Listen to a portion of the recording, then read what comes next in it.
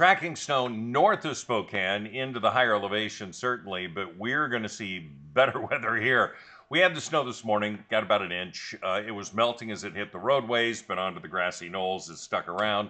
We're seeing that continue to be to the north of us, and now we're seeing the rain showers. Doppler radar saying, yeah, it's going to stop for a little bit, and then it'll come back, and we'll just see rain showers through the day potentially.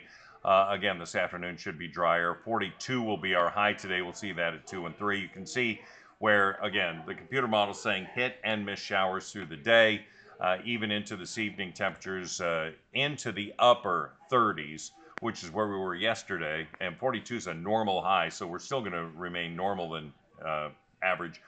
Showing you the bomb cyclone, how big it is all the way into Northern California as we see this thing rotate through, slowly moving. That's why we're going to have this energy all the way through Friday.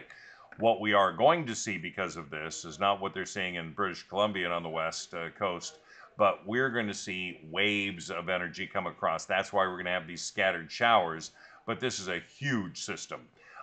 Forecast radar, rain, we're going to see some breaks. We're going to get some more rain showers. We're going to get some breaks, more rain. And then tomorrow should be drier. We'll see some rain picking up for the evening and then into Friday morning and through Friday itself.